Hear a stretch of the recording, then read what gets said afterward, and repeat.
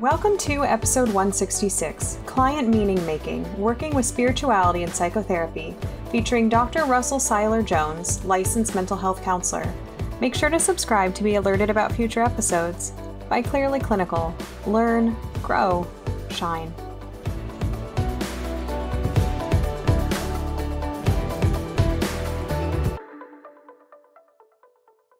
Hello to our listeners. My name is Beth Irias, and today we're having a conversation about religion and spirituality in therapy. This can sometimes be a really complicated and loaded topic, and I am delighted today to be joined by Dr. Russell Siler Jones.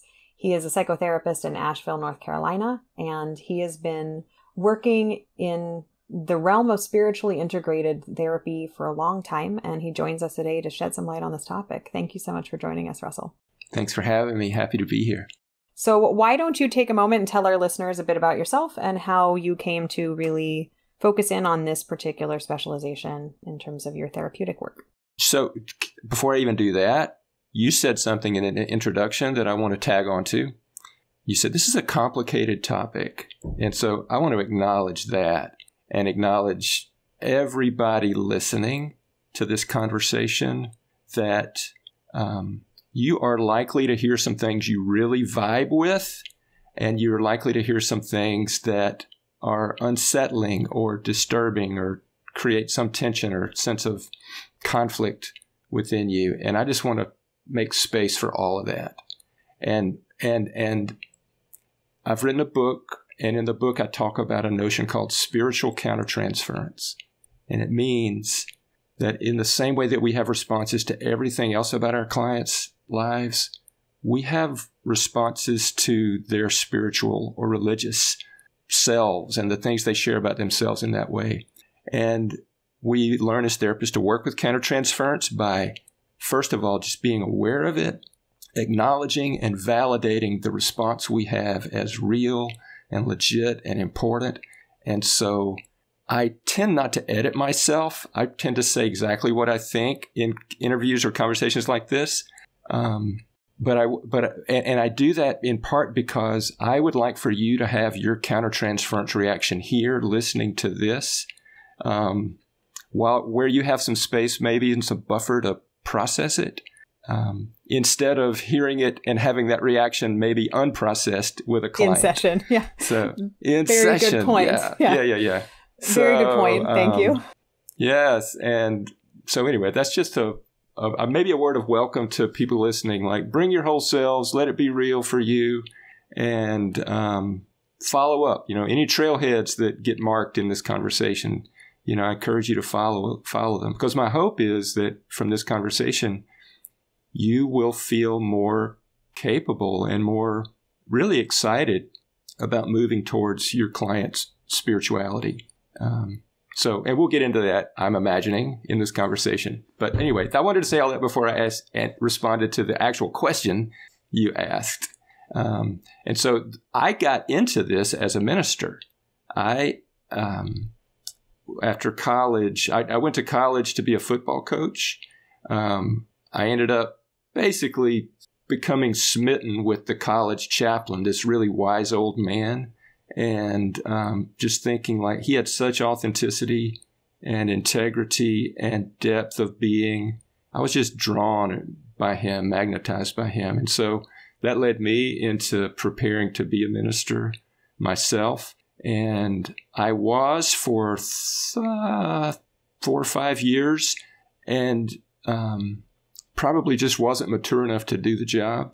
And so I got out of being a pastor in a church and began training to be a chaplain, and had some deep conversion experiences. There's a word, conversion, right? Some deep conversion experiences. When I say I wasn't mature enough to be a minister, I wanted so badly to change people. I wanted people to think like I thought, to have the same kind of social, cultural values that I had. And I was so frustrated. And in the training I took as a chaplain, I had this conversion, like, oh, my place on this planet is more to accompany than to change people. The world has one Russell Siler Jones, and that's enough. And my role is to accompany people. And so that led me down the path of becoming a therapist. But I brought into therapy this whole kind of sensitivity and awareness and interest in the spiritual dimension of human living. So, and then, I've been a therapist now for, 30-something years. And so it's just been a part of the way I listen to people and respond to people. It's been there throughout, but it's definitely grown as I've just thought more and experienced more about how to make contact with that part of people's lives. Thank you. Thank you for explaining kind of where you're coming at this conversation from. And in our initial conversation when we first met, I remember talking with you about our board's considerations about this topic, because this can be so loaded, I remember the conversation that we had in the interview called Violence of Advice with Steve and Andrew, and that, this heavy therapeutic focus of the way things should be, what somebody should do. And I think for a lot of therapists that when we get into religious or spiritual discussion, maybe we're afraid of crossing that line into advice or what somebody should do. And it goes from a role of accompaniment, like you said, to a role of advisement, which is very different. So thank you for your also kind of introduction of like, hey, if you have lots of big feelings about this, then you're probably doing it right, and better for you to have some big feelings about this now, and we can think through what's happening. So why don't we just dive right in? I know that this question is highly interpretive. How do you define religion? And then how do you define spirituality? Let's start by defining those two and then branching off. Okay, religion is pretty straightforward to define, and the field of psychotherapy is pretty much in consensus that religion means the shared beliefs or values of a particular community. And so religion is a group thing. A group of people has come together, gathered around a set of ideas and values and practices, and they support one another in deepening into those beliefs and values and practices. So it's a group thing. Spirituality is absolutely impossible to define. I think you can describe it, but I've never read a definition of spirituality that I like. I've never written one that I like. So just acknowledging that whatever I say, even in the direction of a definition, is going to be flawed and inadequate. The way I think of spirituality as, first of all, it's innate, that all people have a spiritual orientation. One way I could say it is spirituality is the relationship we have with the depths of our own being. And it's also the relationship between the depth of our own being and the mysterious depth of the universe. And religions have different names for mysterious what the mysterious depth of the universe is. But I think most religions, when you go to the heart of them, they all say it's mystery, it's unnameable, it's ineffable. The Tao Te Ching begins with the words, the Tao that can be named is not the eternal Tao. So spirituality is this deeper than words sense we have that there's more to reality than what can be seen or observed, measured, more to reality than, I guess, the material, that the reality of our lives cannot be reduced to this measurable, scientifically observable, and provable and verifiable dimension. Spirituality is sort of it's a way of knowing, a way of seeing. It's also a way of being. Another thing I would say about spirituality is it's not this roped off separate section of our lives. When we talk about spirituality, we're obviously speaking about it in some kind of particular, what's particular or essential about spirituality, but it's always connected with every other dimension of our life. So there's a phrase in the world of therapy, biopsychosocial spiritual. And the gist of what that means is that all of these dimensions of our lives are interrelated with one another. When you're having a psychological experience, you're also having a somatic experience, or a relational experience and a spiritual experience. When you're having a spiritual experience, it's also a biological experience, a psychological and a social relational experience. So I could talk for 45 more minutes just trying to put words around what spirituality is, but hopefully that's enough to get us in the ballpark. And I'm actually wondering what lands with you, what strikes you about what I've said, and maybe even like some clarification I might offer in response to thoughts you're having. What stood out to me was the idea that religion is community-based and almost inherently associated with a group. And I could see where spirituality could either be and be highly individual while also being practiced in a group setting and within a community. So kind of the similarities and differences there. And how I was hearing spirituality in my meaning, or in my interpretation, is really the meaning making. And in what you said that stood out to me was the biopsychosocial spiritual. And speaking as a documentation trainer, we talk about biopsychosocials. Like, that's what we call them. That is honestly what we generally call them in treatment. Yeah. We don't even, we know that there's that spiritual section at the very end. But we, even conceptually as a field from an administrative standpoint, I think we often leave off that last element. But if we're looking at this through the lens of, say, narrative therapy, which is entirely based around meaning making, and the language we're using to describe our experience and interpretation of the world around us and ourselves and events and feelings and all of that, that meaning making almost makes me think that we should really be calling it the spiritual biopsychosocial treatment model, not tacking that on the end. Right. You're saying meaning is so essential to the work we're doing. You know, I always think of therapy as if you really boil it down, we're trying to help people live more of the life they want to live. It's not our job to tell them what the life they ought to live is. It's not our that's not our task. You know, we hopefully sit in a very humble posture, and we don't ask rhetorical questions. We don't ask questions we think we know the answer to. We ask questions we are genuinely ignorant of because the other person needs to tell us how it is. Boy, that was a bit of a rant, and now I've lost I've actually lost the train of thought. But I want to actually focus in on what you just said in this idea of our job is to ask questions and actually be invested in what comes out of the client in response to that, instead of this presupposition where we basically potentially set a trap where it's and pounce. And that's a separate conversation about the confrontation that may occur in therapy. And by confrontation, I don't mean put your dukes up. I mean sometimes the gentle confrontation where we go, have you noticed that? So there's that. Sometimes Absolutely. It's trap, it's bait and trap.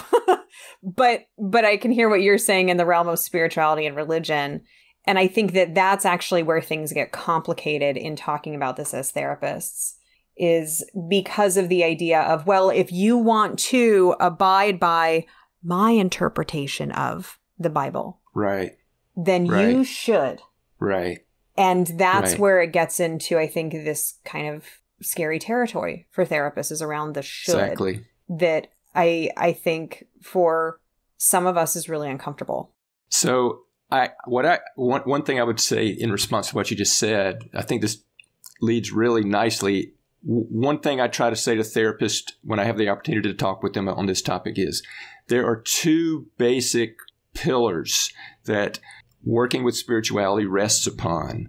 One is move toward the spirituality of your client. The second is draw upon but do not impose your own. And that first one, move towards the spirituality of your client, it really means that. I mean, these two stand together, actually. But the gist of what we're doing is we are showing interest and curiosity in the way our client makes meaning, in the beliefs or practices that are resources in their lives, in the struggles it might be struggle in a religious context. There's research out the wazoo that talks about the overall benefit, psychological and physical health benefit of religion and spirituality. But spirituality also does do harm. Spirituality and religion also cause harm to people as well. So we move towards their spiritual struggles, their spiritual pain, as well as their resources, their spiritual resources, all in the interest of serving the agenda of helping this client live more of the life they want to live. We can't leave our own spirituality at the door any more than we can leave our gender, our race, our own family of origin histories. Those are part of the fabric of who we are. And so we can draw upon whatever spiritual resources or perspectives we have as therapists. But there's a difference between drawing upon them and imposing them or pushing them. And I'll just say very clearly, I think it is not a therapist's job to tell any client, here is how you ought to be coming at your life from this or that spiritual perspective. It's not a therapist's job to say you should become a Christian, you should become a Buddhist, you should become a cat lover. It's just that there are honorable professions that represent religious traditions. Minister, rabbi, imam. But when we agree to sit in the therapist chair and meet people in moments of great vulnerability and tenderness, we want to move towards we want to move towards the way they relate from the depth of their being to the mysterious depth of the universe, not impose the way we relate from the depths of our being to the mysterious depths of the universe. Before we started recording, we talked a bit about religious and spiritual trauma. For our listeners, we do have some episodes that specifically discuss these concepts in detail, so I encourage you to take a listen to those. This idea of imposition, I think that's part of where the complication is the example for myself that's coming up after a major natural disaster. A number of years ago, I had gone with the Red Cross to do disaster relief. And when we went to the shelter, which had been set up by a religious group, the folks who were staying at this large shelter were clearly very vulnerable. I mean, they'd lost their homes in a huge catastrophe. But also, it was very clear that this religious group that had set up the shelter had very much required their attendance at religious events, had been trying to convert them, and they were shell-shocked. And it was like, I had to keep my Red Cross vest on to be like, I'm not one of them. Do you need some food? Can I get you some new shoes? Who do we need to call? Because it was so clear that in this unbelievable moment of vulnerability, there was this imposition of values. And that's such a minor example if we look at history, but that this has happened over time where it was like, oh, you believe this? Stop believing that. Come to our way, or else we're going to blah, blah, blah to you, to your home, to your family, to whatever, to your land. So there's this kind of backbone of supremacy in this conversation, which I think is part of what makes it loaded, complicated. So I think that's a great story and really an instructive example. I don't know what the natural disaster was, but, hurricanes and earthquakes and fires kind of tear through people's lives, and that's how they end up in our offices. And what I appreciate about your example is we ought to bring the same tenderness to our clients and respect for the way their world is rocking or reeling that you wanted to bring to the people in that shelter. And so I'll just speak directly to people who might be therapists who might be listening, who really do feel very strong and grounded in your own spiritual perspectives, own beliefs and values. And I want to say, good for you, and draw upon those as a resource and draw upon them deeply enough that whatever ways it helps you understand suffering and vulnerability and calls forth wisdom and love in you, bring those to the encounter with people. Bring the respect and care and consideration that your religious tradition deepens in you. Bring that to your client. And I'll just speak for me here and say, I bring to every clinical encounter the assumption that the person I'm talking with is a spiritual being. And almost everything I do in relationship to people is organized around this deep trust I have that within this other person, there is a source of wisdom and knowing and guidance. I don't have to tell people that that's what I think about them. I have clients who are deeply religious. I have clients who are spiritual but not religious. I have clients who say there's not a spiritual bone in my body, right? And just to speak of that last group, and I don't argue with them. I just take that at face value. I think it's kind of best that we sort of let people speak for themselves and know themselves and say what's true for themselves.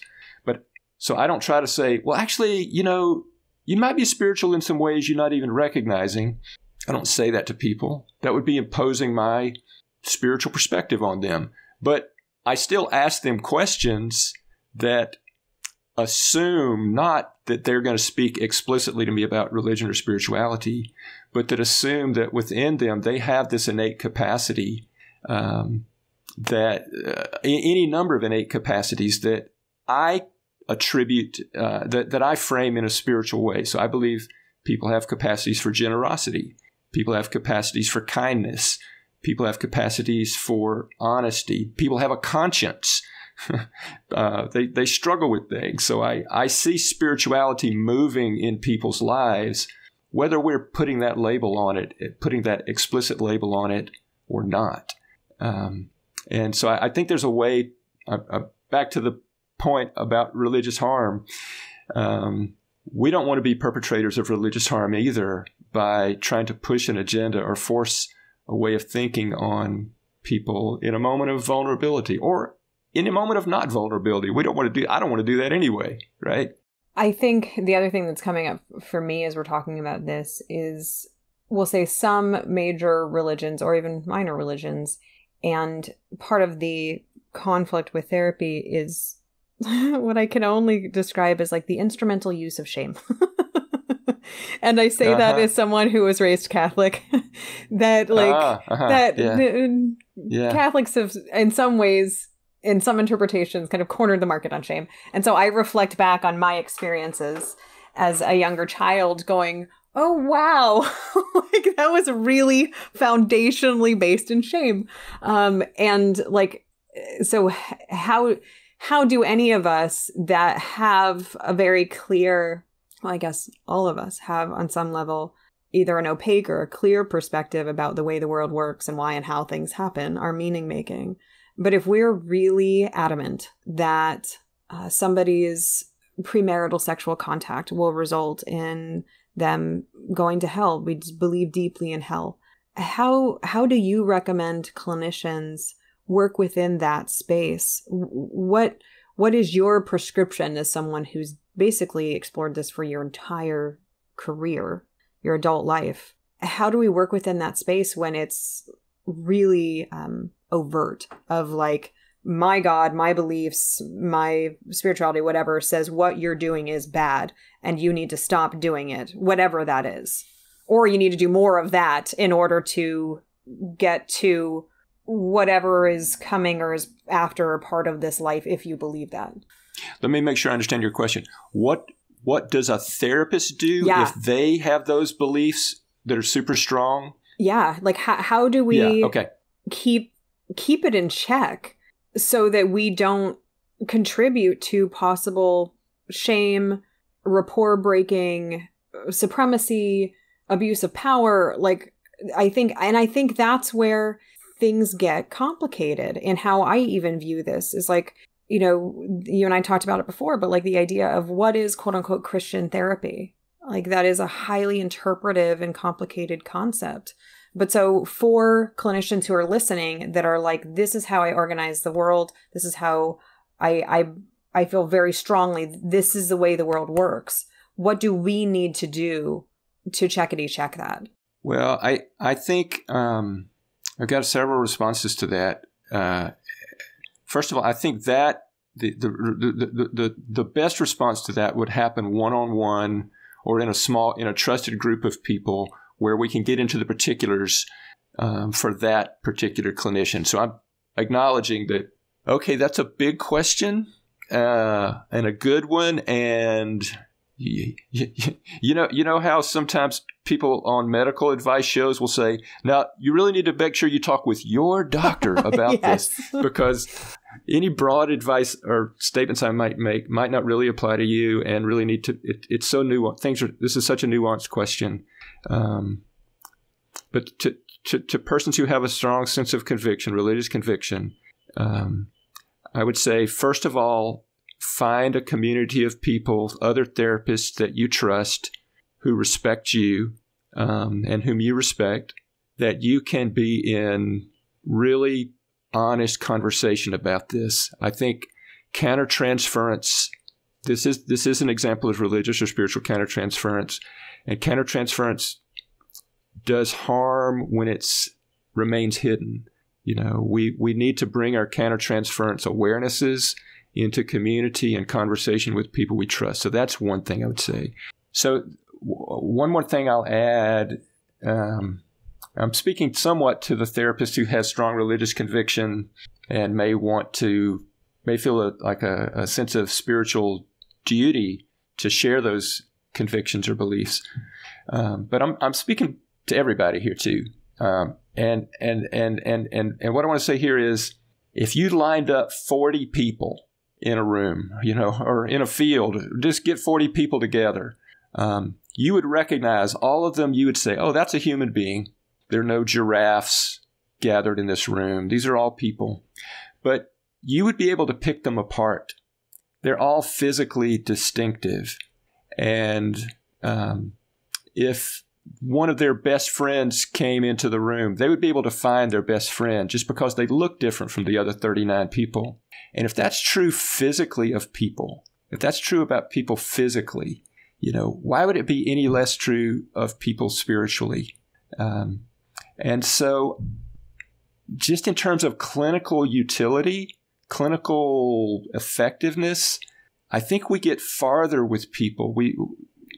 In a psychological sense, in a behavioral sense, but also in a spiritual sense, I think we get farther with people if we help them to know their unique spiritual fingerprint.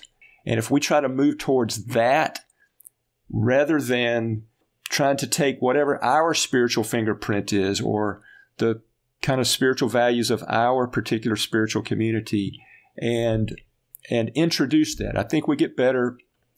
I think we get better results as therapists if we move toward the spirituality of the client, rather than trying to assume a spiritual set of clothes might be a good fit for that person. Let's find out what they actually wear. You said a lot there that I think was really powerful to highlight. One of the first things you said was around this concept of informed consent. I think that is a really important one. And I think we often think of as informed consent as like an administrative procedure. But I think there is this element of transparency of like, if I have these really strong belief systems, I mean, our entire practice is founded around working with queer folk. That's all over our website. It's all over our office. Yeah. It's on our sign, for goodness sake. So it's like very clear of like, this is what we do and believe here. And I appreciate what you're saying about these belief systems, that if we're really serious about something and it's really foundational to how we view ourselves and the world around us, that there is this element of informed consent of, do we need to be transparent with prospective or actual clients about that fact and own it? And the other thing you said that stood out to me was this example about being able to recognize people and also recognize their inherent differences. And, you're talking about it in terms of clothing, but I'm imagining like what kind of shampoo you use, what works with your style of hair. Like, what if you're a person who wears makeup, what shade is your skin? What foundation do you use? And how highly individual that is. So I appreciate the simplicity of that analogy, which it would be like me reaching into my purse if a client said, oh, I need foundation, and me being like, here, use mine. Like, what's the probability that they're going to have the same skin tone as I do, or the same needs of their skincare that I do? But so I appreciate the simplicity of that analogy, because I think it also doesn't take away from the importance and the significance of spirituality and religion in all of our lives. It's more just understanding the limitations of imposing them, inflicting them on somebody else with an expectation of there being a right way to navigate the world. Yeah. You know what I'm, a couple of thoughts in response to what you just said. I am gluten intolerant. I went to Mexico, I ate something on the street, I got sick. When I came home, my gut biome had changed. And I finally figured out if I don't eat gluten, everything's happy. And if I do, things get unhappy. In the same way, that I'm gluten intolerant, people have can have strong negative reactions to particular religious ideas that are particular to their spiritual gut biome, right? And so I don't want to say the word God around somebody who unravels around that word, around someone who's experienced deep spiritual harm, around someone for whom that word brings like this cascade, like a traumatic cascade of flashbacks and actual physical associations, right? I don't want to serve gluten to, a friend who's gluten intolerant. And I want to be equally sensitive and aware of the spiritual location, the spiritual language, the spiritual world that this particular client occupies. Because again, the big goal in therapy, I want to help people live more of the lives they want to live. Not the lives that you might want for them. Yeah. And I do believe that when we move towards people's spirituality, and I mean that their explicit spirituality, like if they say an explicit, they say, I've been praying about this, but I don't seem to be getting anywhere. They just introduced an explicit spiritual word. So I might say, you said prayer. Would you mind telling me more about the role of prayer in your life, or how you pray, or your experience about praying about this? But just don't ignore that word, that explicit spiritual word. Move towards it, right? But also move towards implicit spiritual experiences. So the religious traditions use words that don't sound really all that religious. They talk about peace, or they talk about love, or they talk about patience, or they talk about kindness, right?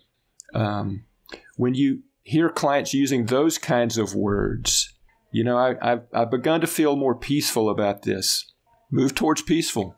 More peaceful. Can you tell me more about that? Or how do you mean? That's not a hard question to ask. And I don't know the answer. I said earlier, the good questions in therapy are the ones we don't know the answer to. I don't know what peaceful means to them. I don't know what peaceful feels like in their body. I don't know how peaceful affects the way they're thinking about this. But move towards it. Or maybe they don't use a word at all, but they're talking about something, and I don't know, you see tears in their eyes. Let's say they're talking about their life and kind of how hard it is, and you just see tears in their eyes.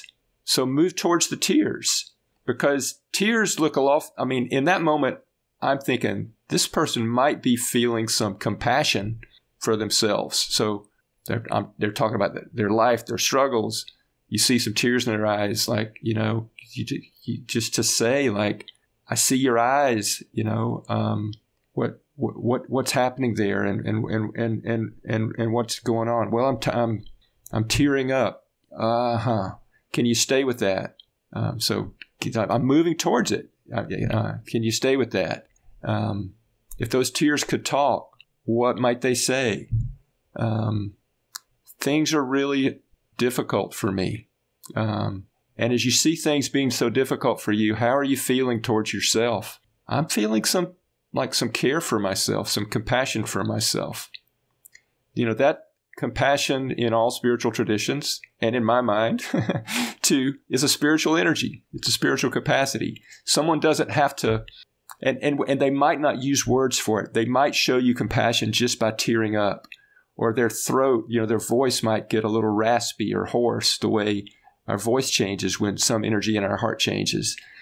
So move towards our client spirituality means move towards it explicitly. Tell me more. It moves, but also all these different implicitly spiritual words or biopsycho behaviors that someone might demonstrate right there in front of us. I believe when that happens, it's like spirituality is like waving its hand at me, the therapist, saying, "Here I am. I'm here. I'm going to help. Just come a little closer. We move towards this. Let's unpack what might be here." It's a powerful resource, and I'm sure there are lots of therapists listening to this who've had moments when you've moved towards your client's spirituality, and it's just opened up space for transformation that you didn't have any idea was there before. The idea of the implicit spirituality, I think, is a really powerful one. These belief systems, the meaning making, for example, the book, When Bad Things Happen to Good People. We all have so many belief systems around why does this bad thing keep happening to me? Or why have so many bad things happened to my neighbor? Or, how do we explain the good and bad and in between things? And you're right that some of that may be very explicit. I do XYZ behavior in order to make sense of this, or this is a very clear calling that I need to go to temple, that I need to speak with my rabbi, whatever it is. But then also the extension of that about what about the implicit of how I'm interpreting this information through a filter that is unique to me about what all of this means and how I relate to the world around me. Yeah. Meaning making, whether somebody puts religious words in their meanings, in the meaning story they tell themselves, whether they put explicitly religious words in that story or not, meaning making is, in my view, it is a spiritual activity. Why am I here on this planet?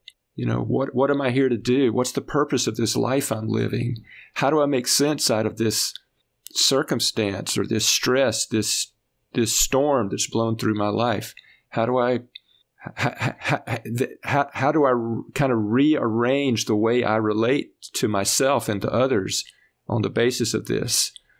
Those are spiritual exercises that people are undergoing. Those are spiritual conversations.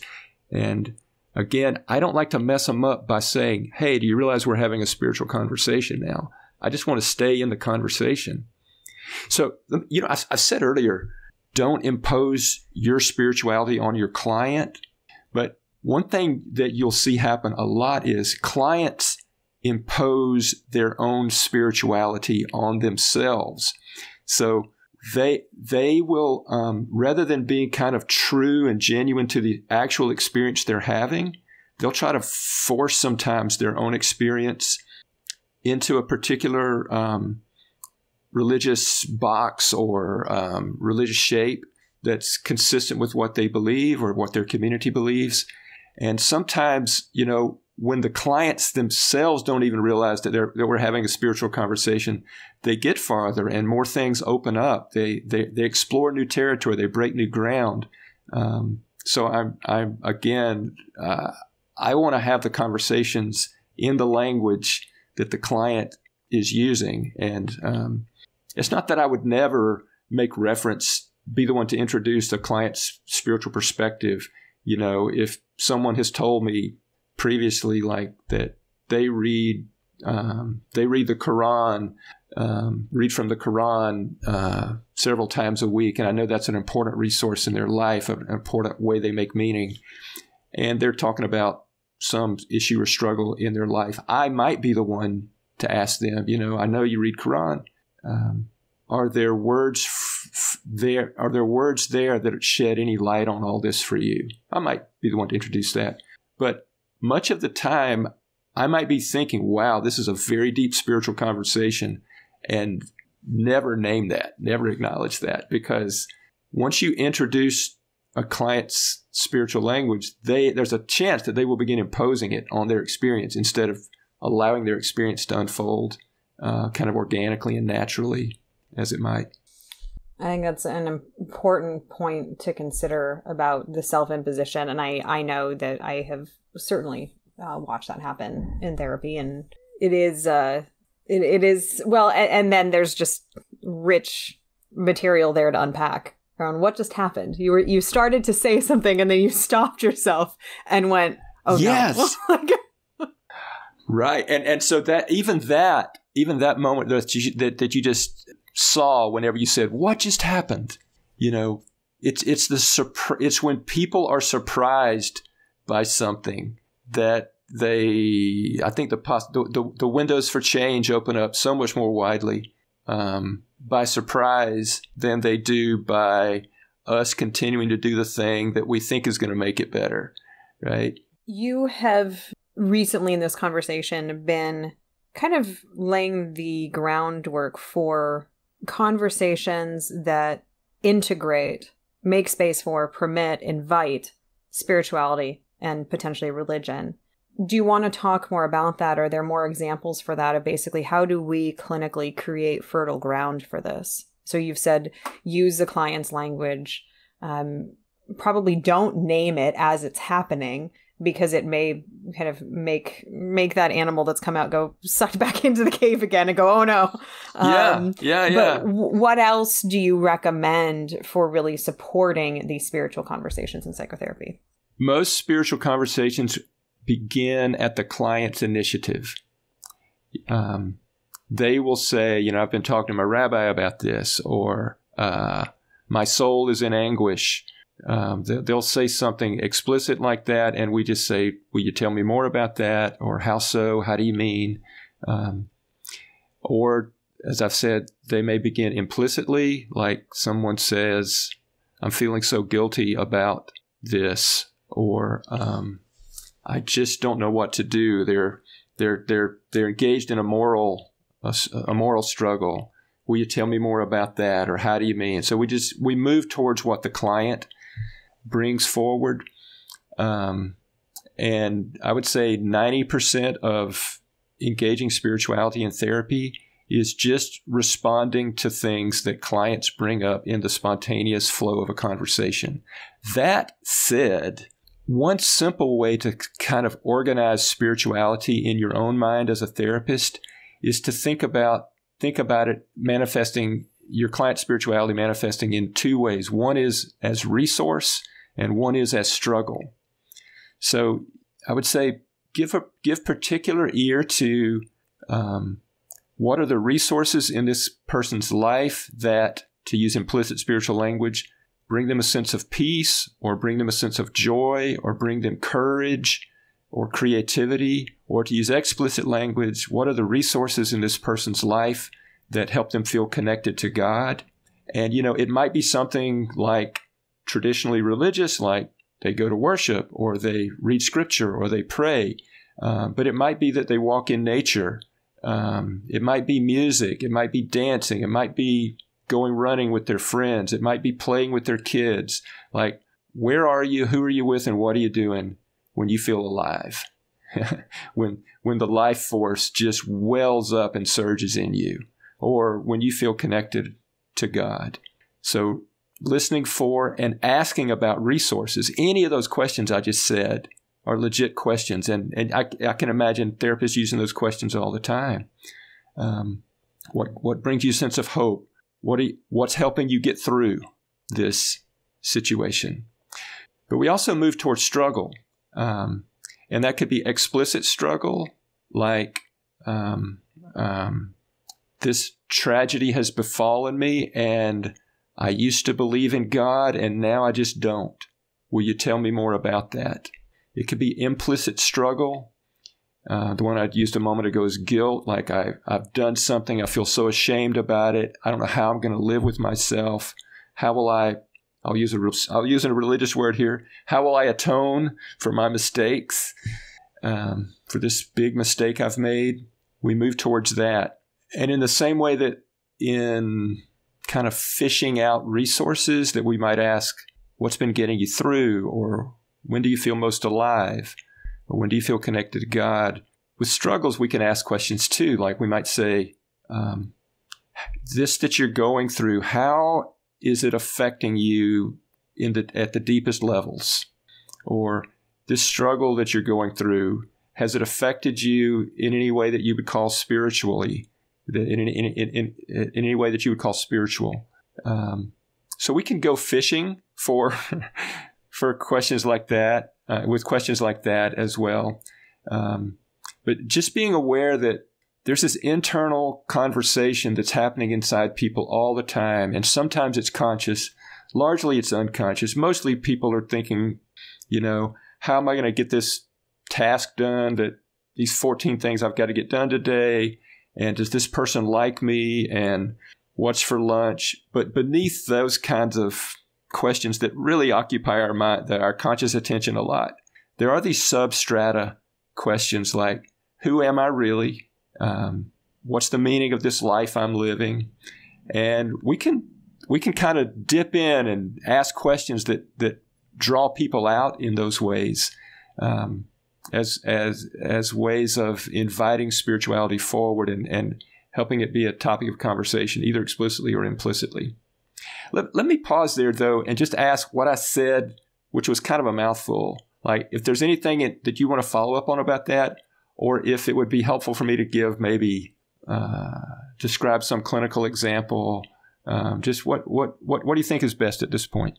Well, what I heard you say was that part of the benefit, or a huge amount of the benefit, of leaning into these conversations about spiritual or religious topics, whether that's explicit or implicit, is really helping clarify somebody's beliefs and values and moving them toward more connection and richness with those things. So as you were talking, there were just like all these models that were kind of popping up in my mind about narrative therapy, about person-centered, about solution-focused.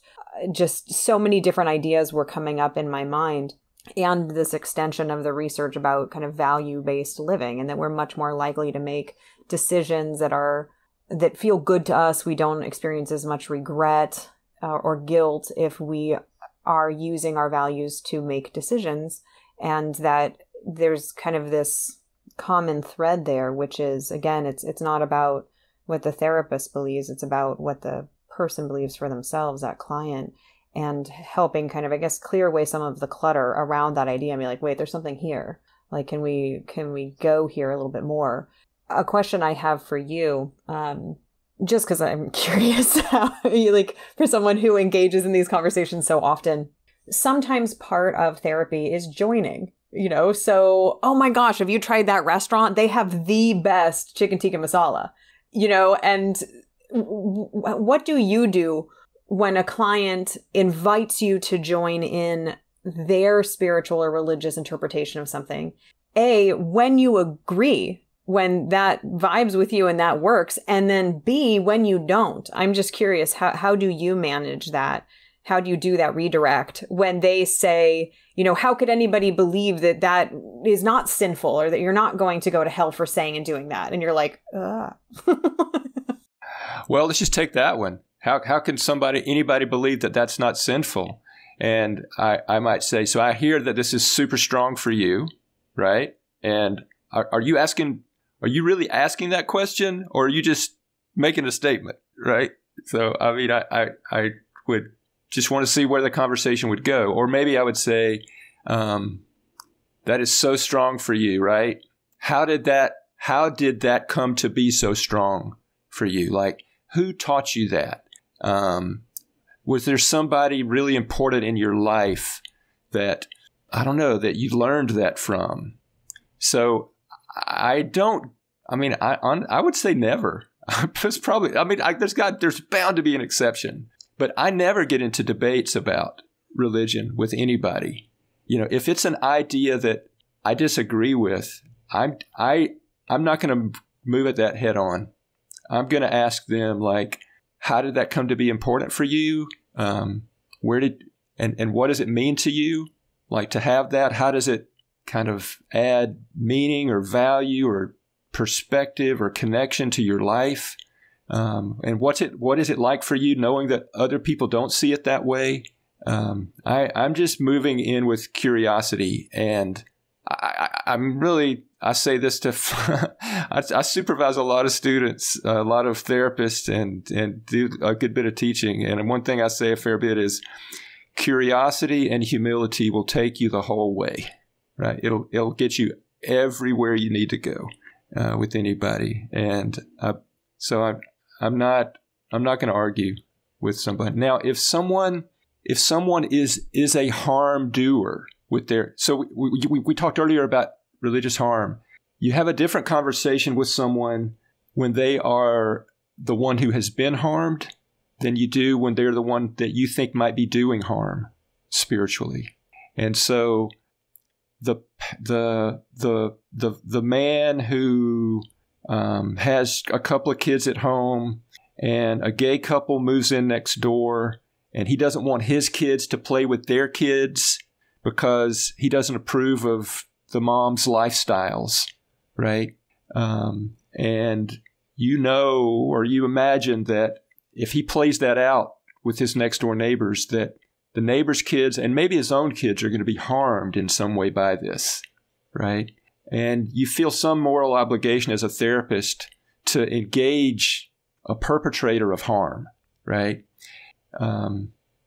It's not likely that they're going to change their thoughts or beliefs or practices if you just say, you know, I'm concerned that by your bringing that attitude, you might hurt these kids' feelings, or you might inadvertently, you know, you're trying to be loyal to your own values and you're trying to teach your own kids what you believe is right. But, you know, does your religion, does your faith teach, how does it teach you to speak for what you think is right in ways that are consistent with all the other values of your religion? So, I mean, I might get into that conversation with them, like, how are you wielding your ideas? Are you wielding your ideas in a way that may be counter to the faith that you're actually trying to be loyal to? But I'm not going to tell that person, you know, what you think about this is just out and out wrong. Because I don't think that's going to, we're not going to have, that'll be the last conversation we have. Yeah. Any chance I have of having any influence or helping this person kind of deepen their own journey is lost at that point. So that's delicate. And I'm not even sure if the example I gave is relevant to the question you asked, but hopefully that example opens something up for someone listening to this. I think it is relevant, and it reminds me of the conversation that I had with Lambers Fisher in the course called When Client-Therapist Values Clash, because we were talking about this idea of, like, what do we do? We think about what about when our values are in conflict, and how do we work around that conflict? But then there's also the simultaneous issue about what about when our values are in agreement, and then how do we not side sort and say, oh, well, we therapist and client, we believe this, and all of those people are wrong. But so how do any of us move through those spaces when these are really intimate belief systems that we're talking about? And I think you kind of touched upon those concepts. I'm imagining a layperson listening to this interview being like, oh man, Russell would just therapize him. I would, but I'll tell you why I would. It's because I trust it. I really trust that I mean, just to be completely transparent, I feel like I'm doing the same two things over and over again as a therapist. I'm trying to help my client be a deeper witness to the reality of their own life, their own experience. Like, stop skimming over the surface, explore this, find out what you know, find out how this is really affecting you, find out what you think, what you feel, what your body is telling you.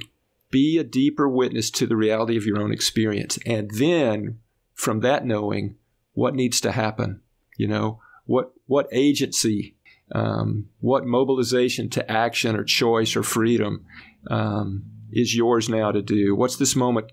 What do you want? Based on now what you know, what do you want? And or what does maybe there's nothing really you want. This moment is so horrible.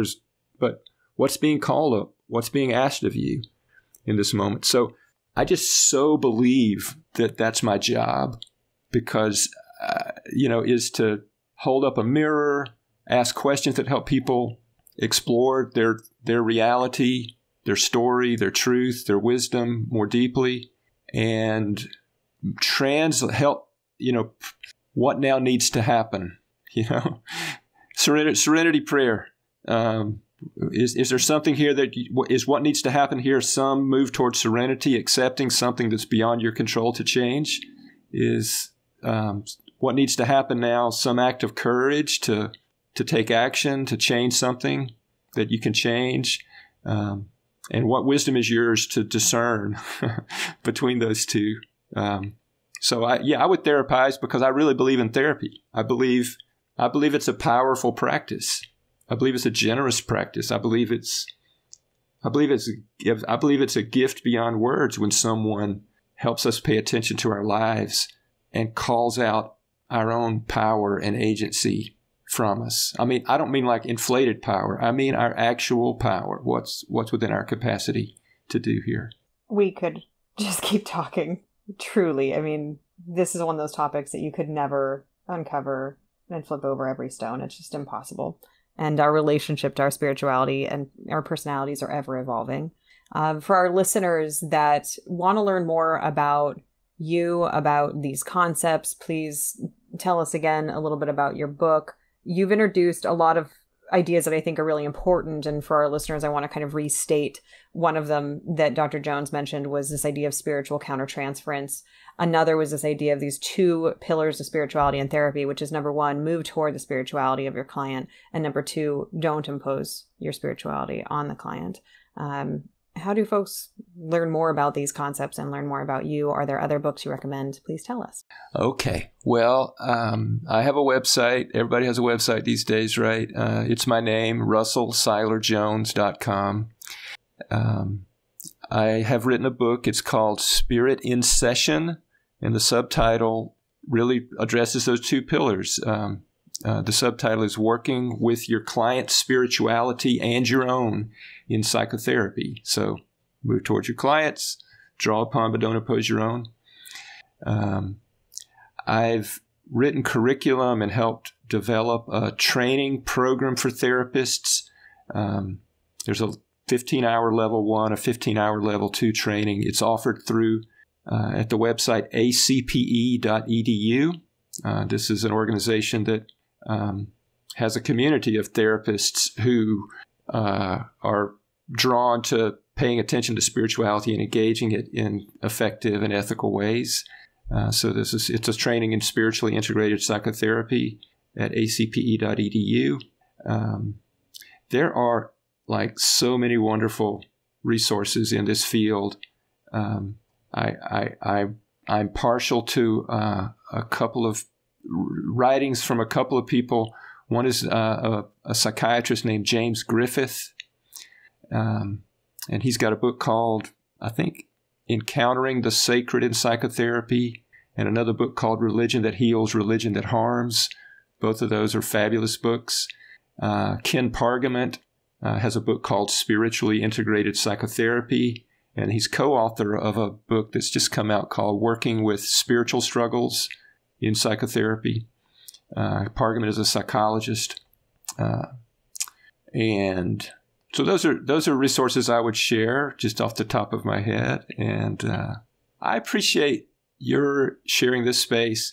I really do believe that spirituality is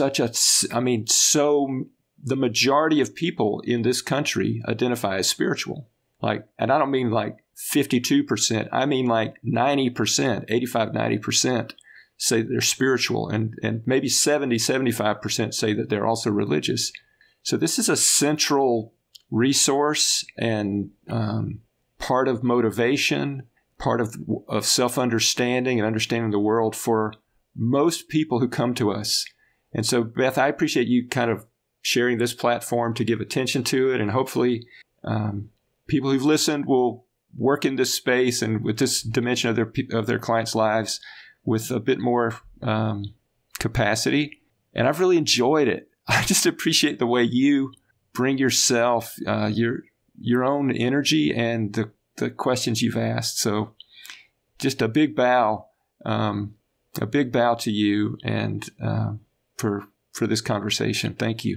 Thank you. I appreciate that. And thank you for joining us to talk about this topic because it is so core to what it means to be human. So thank you for your time in joining us. Again, for our listeners, this is Dr. Russell Siler Jones, and you can find his website and reach out to him if you like. Thank you again for joining us, Russell. I really appreciate it. You've just finished listening to another exclusive Continuing Ed podcast by Clearly Clinical.